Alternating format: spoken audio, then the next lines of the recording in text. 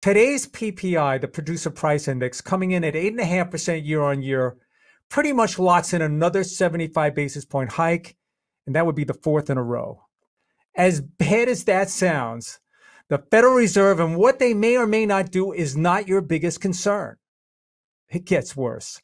We're going to talk about the risks and what stocks can function as an insurance policy if the worst happens. Welcome to the Money Runner. I'm David Nelson.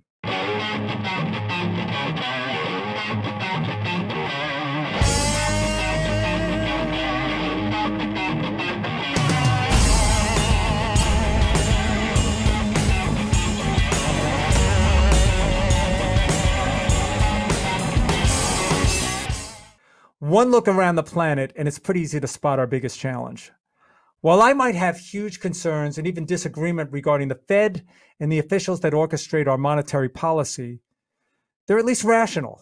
When Fed officials make a mistake, it might take a while for them to recognize the blunder, but eventually they get it. They make the necessary changes. Half a world away, Putin is threatening a nuclear exchange. Xi holds live fire drills in the Taiwan Straits. And who knows what will come next from Iran or North Korea?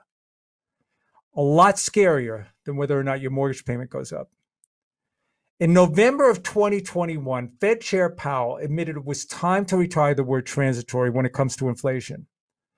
It took the Fed until March to finally stop buying bonds, but eventually they got it. We can't say that about our world leaders.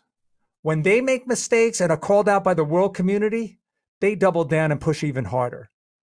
Putin is threatening the use of limited tactical nuclear weapons. Limited tactical nuclear weapons. There's nothing limited about a nuclear exchange. Once you've opened Pandora's box, the escalation that can happen happens quickly. Some tactical nukes have destruction yields of as small as 0.1 kilotons, some many times larger. While decidedly smaller than Hiroshima or Nagasaki bombs used in World War II, they have enormous power, not to mention the radiation that would follow. Who and how many would die depends on which way the wind blows. How long would it take for the president to escalate if U.S. soldiers were exposed to life-threatening radiation? One likely scenario is a conventional U.S. response. Take out the Russian target responsible for the attack. Look, we've been watching Putin for decades. If he feels threatened for his own life, or potential collapse of his government, the odds of another launch go up exponentially. As bad as this situation might be in Ukraine, President Xi and his desire to take back Taiwan may represent an even bigger threat for the United States. With recent actions by the administration regarding semiconductor technology transfer and keeping our most advanced chips out of China, the timeline for Xi to move on Taiwan might accelerate. Taiwan's contract manufacturers currently account for about 60% of total global foundry market. Taiwan Semi, you're looking at on the screen right there, is one of the biggest. If Taiwan fell to the Chinese, it might take years for the U.S. to recover, not to mention the foreign policy hit and the loss of our standing with our Asia-Pacific allies. Think about it. Semiconductors touch everything. It's not just your computer, the network. It's your refrigerator, your car, the Internet of Things. Just about every electronic device you use would be affected. The press is saying that the administration has stepped up contingency planning for a possible Chinese assault on Taiwan. I have no idea what that might entail, but it has to mean a step up in our military presence in the region. So where can we hide out? When markets are challenged like they are now, and this isn't my first rodeo, I look for themes. I look for themes that have a secular tailwind and maybe not as dependent on the business cycle or the economy. With every corner of the planet a geopolitical hotspot, I gotta believe defense stocks will have a bid for some time. Today's modern defense company isn't just about air, land, and sea systems. Most of them are leaders in cyber technology and other cutting-edge solutions that go well beyond manned and unmanned systems.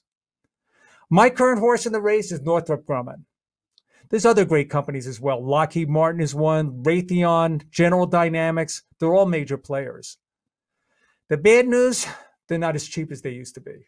The market's gone down, and for the most part, these stocks have held up. Northrop currently trades at a modest premium to the market. The best thing about defense stocks is they can function as an insurance policy. If there's a geopolitical or even worse, a significant military event, most stocks in your portfolio are going to get hit and hit hard. Defense stocks might be the only shares up that day. Every trade has risk, so size the position accordingly. In addition to the market risk, and one developing headwind for Northrop and really the entire defense industry took place last week. OPEC's decision to cut 2 million barrels of daily production has triggered a rising voice of concern from inside the Beltway. Some OPEC countries like Saudi Arabia are big buyers of U.S. military hardware, and there are members of Congress that are threatening to withdraw support for those sales. Look, I get it. Saudi Arabia, OPEC, they're not friends.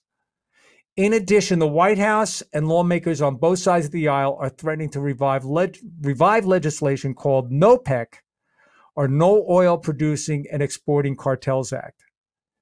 If it became law, the Justice Department would sue Saudi Arabia and other OPEC nations for price fixing. I'm not sure what good it would do, and there would likely be retaliation. While the above is a risk, I get it. The secular tailwind for this industry, I think, will last for some time. If you like today's podcast and want to learn more, or you just have a passion for what's working and what isn't, hit subscribe. And please leave comments, good and bad. Helps us make the pod a lot better. Questions? I promise to get back to you as soon as I can. Thanks for joining. I'm David Nelson.